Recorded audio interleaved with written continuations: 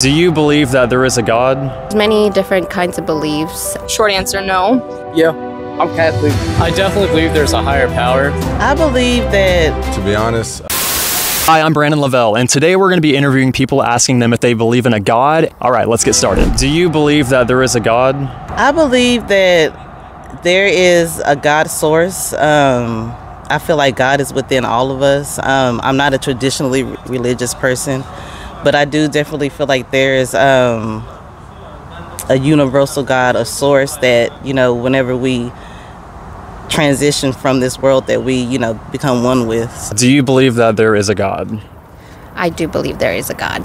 And what is your evidence of believing that there is a God? Just everything around you. I feel like we wouldn't be here if it wasn't for a God. There's many different kinds of beliefs, and I totally respect everybody's beliefs. But yes, I totally believe there's a God. What God is up to you. Do you believe that there is a God? Short answer, no.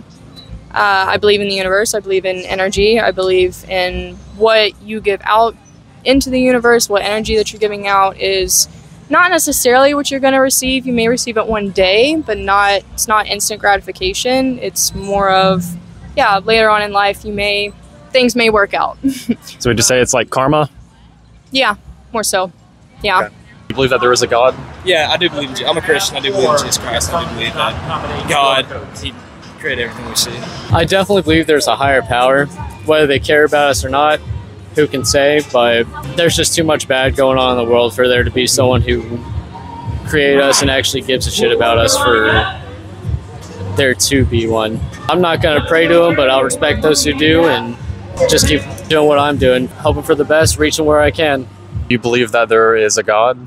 Yeah, I'm Catholic. I usually just stick to my religion, but I know there's a lot of arguments with Jewish and Muslim, and at the end of the day, if you're Muslim or Jewish or anything, you kind of all believe in the same person. So I'm just going to look at you as a brother or a sister in this thing called life together, and I'm not going to judge. I just stick to my own religion, and I don't judge anybody else's religion. Do you believe that there is a God?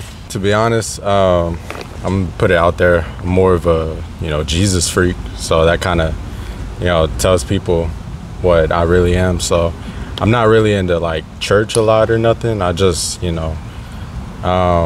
basically I've read my Bible, and one verse that comes out that stands out to me and stood out to me was Romans 10:9, and it says, therefore, if you will confess with your mouth and believe that Jesus is Lord, you will be saved. So I feel like with personal experience, that definitely has happened. I feel like, definitely with confidence, I'm saved. So I would say, that's definitely where I stand. And I feel like that's the message I preach, whenever people ask me. So yeah, and for sure. For people that are watching this that they probably don't believe in a God, they might ask you, well, what's your evidence for believing in a God?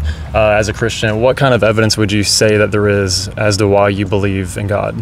I would say the evidence is to give it a shot for your own life and see where that takes you, And by what I mean by that is, the way I see it is like, I'd rather play it safe than sorry. Let's say that there is no God, right? Let's say that, we're on atheist terms and there's no God, so anything we do doesn't matter in this grand scheme of things. We're all gonna be black, just black screen everywhere. Mm-hmm. I wouldn't know it, no one would know it, you wouldn't know it, so we would just, be dead, and no one would know. But if there is a true God, which, Jesus Christ, then there's more risk of consequences, it